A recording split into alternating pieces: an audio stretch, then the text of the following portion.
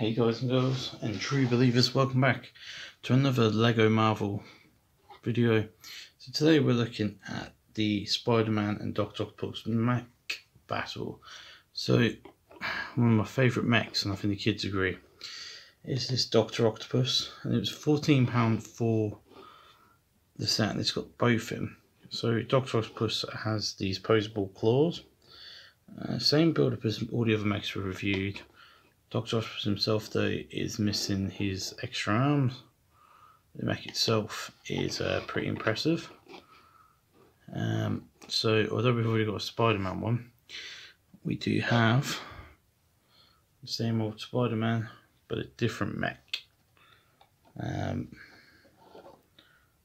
don't like this one as much as the first Spider-Man mech we looked at, but it has got the leg positioning for those web cartridges, so we had to spare one off. The webs are now see-through on it as well.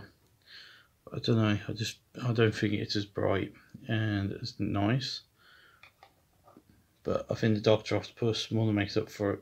So I paid £14 for this set.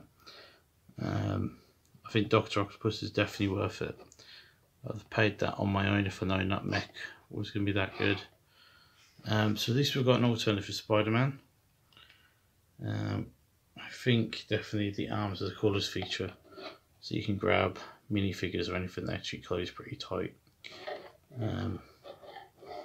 So there guys is a quick look at the mech battle with Spider-Man and Dr. Octopus. Till next time guys, stay safe, keep gaming.